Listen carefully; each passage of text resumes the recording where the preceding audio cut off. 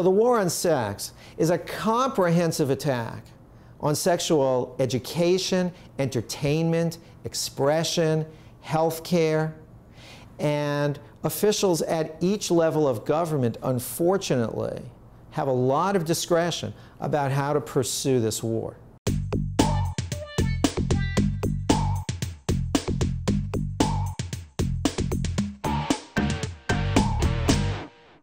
America's war on sex is a comprehensive, well-coordinated attack by a large number of groups, actually, local, state, and federal government, as well as morality groups, decency groups, right-wing media, right-wing think tanks like the American Center for Law and Justice.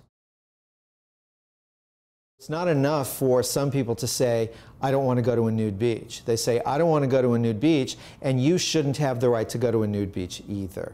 I don't want to get an abortion, and you shouldn't have the right to get an abortion either.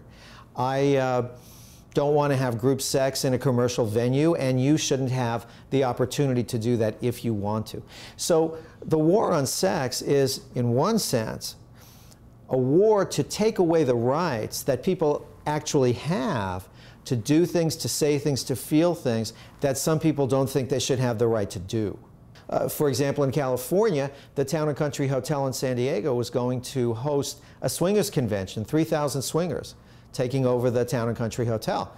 Nobody complained. The Alcohol Beverage Control Commission of the state of California came in and said to the Town and Country Hotel, if you host the swingers convention, we're going to take away your license. The Town and Country Hotel in San Diego said, hey, we're not serving any alcohol at these events. The ABC said, we don't care.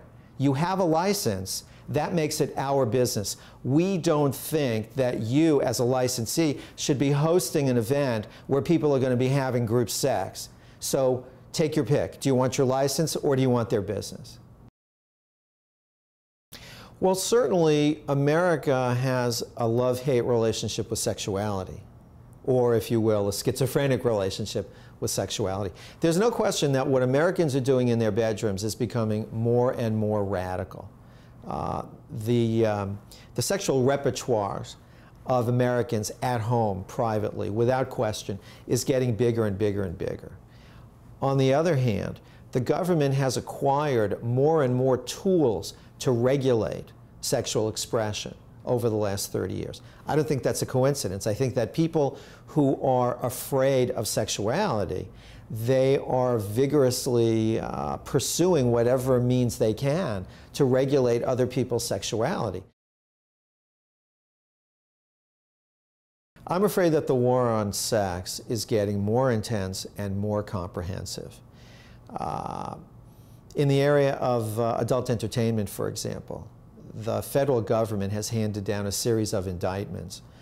It's unbelievable that in the United States, there's actually pictures and words that you can't sell because the government decides that it's obscene. The whole concept of obscenity is obscene. The right to see South Park may actually depend on the right to watch Butt Busters 3. So all of this sexually oriented stuff is connected. The regulation of sexuality is the gateway into undermining secular democracy. The regulation of sexuality is the gateway into using morality as the criterion for governance rather than secular pluralism.